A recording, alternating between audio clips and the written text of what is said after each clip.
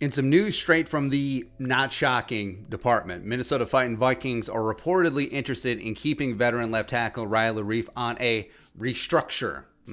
Chris Tomasson tweeted this out. Vikings hoping to restructure Riley Reiff's contract and keep him at left tackle. If that doesn't happen, candidates to then become Ezra Cleveland and Brian O'Neill. Cleveland could work cheap for a few years, but O'Neill would command more on an extension if he goes from right to left. Yeah, that would be the Vikings. That would be so Vikings, where you have this great right tackle, you move him to left tackle right before he's about to get paid. Oh, that costs you an extra $5-6 million per year.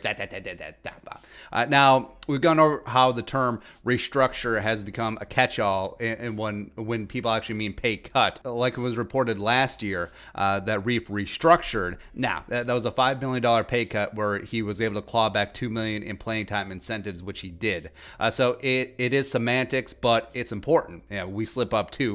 But we think it's important to be as precise as possible with y'all. Now, the term restructure means the player gets the same amount of money that was due to them on their existing contract, but the team changes when they take on those pay cuts. And with Reiff, they can't do a traditional restructure of turning that base salary into a bonus and then spreading it out because he only has 1 year remaining on his contract. Reiff has a base salary of $6.65 million in 2021 and a $5 million roster bonus that's guaranteed on March 19th. The Vikings can free up $11.75 million by cutting or trading him before that time. 3.7 million dead, but also 2 million from his playing time incentives from 2020. So it should actually say 5.7 million dead, but now going through a few sample restructures without giving Reiff a new contract. Number one, lowering his base salary and then converting that into easily achievable incentives, which would kick that money to the 2022 salary cap, which like they did in 2020.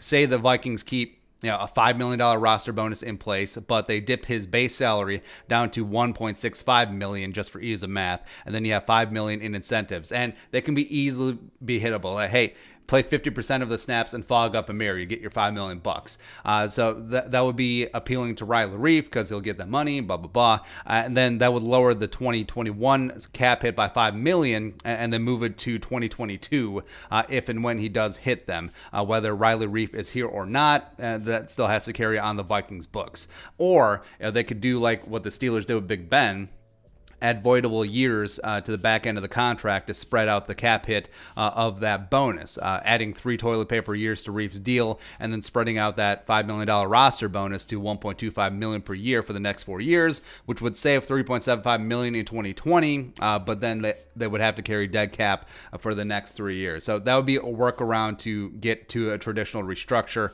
but in both cases, Reiff likely sees the same amount of money, but the first one is technically a pay cut, and the second one is just a long way of getting to a restructure. And Reiff played phenomenally in 2020, frankly his best season as a Viking. He was sublime in pass blocking, allowing only 21 pressures and 1 sack on 567 pass blocking reps, only had 1 penalty, and his 74.9 PFF pass blocking grade was 12th in the NFL amongst left tackles. Now, I would like Riley Reiff back. I do not want to move O'Neill. And that was part of the bluff. It was like, hey, Riley Reiff, take a pay cut or we'll move Brian O'Neill left tackle.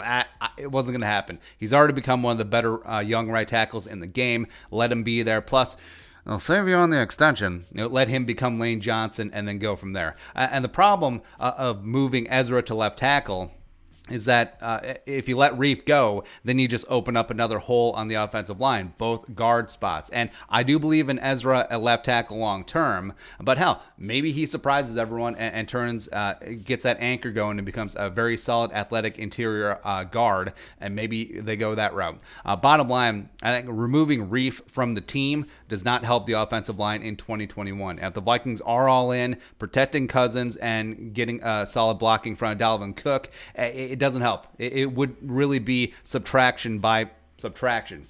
Nah, nailed it. Now, this should not preclude them from potentially drafting a left tackle in the draft. Like if Christian Darrisaw is that dude at 14, go get him. Or if Slater somehow falls, go get him. Dylan Radun's day 2, Sam Cosmi, Leatherwood, Wheeler Walker Little Jr., James Hudson out of Cincinnati.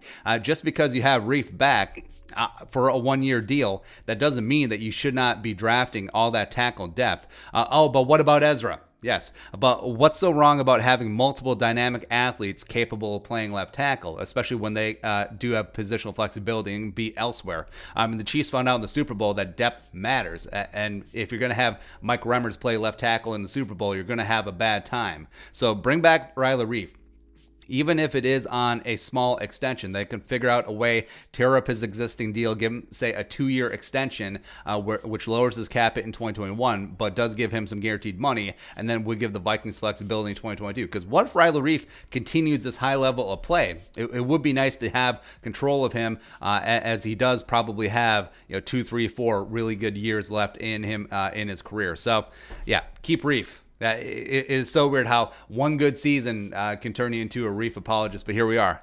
Let's go get it. Let's build this offensive line, protect Kirk, and let's score 50 a game, and then let's move on. Boom. Let's do that. Be your thoughts. Riley Reiff, restructures. Let us know in the comment section below. Subscribe for daily Vikings takes. Want to support that work, pull some in the Venmo. But until next time, Skull Production Value.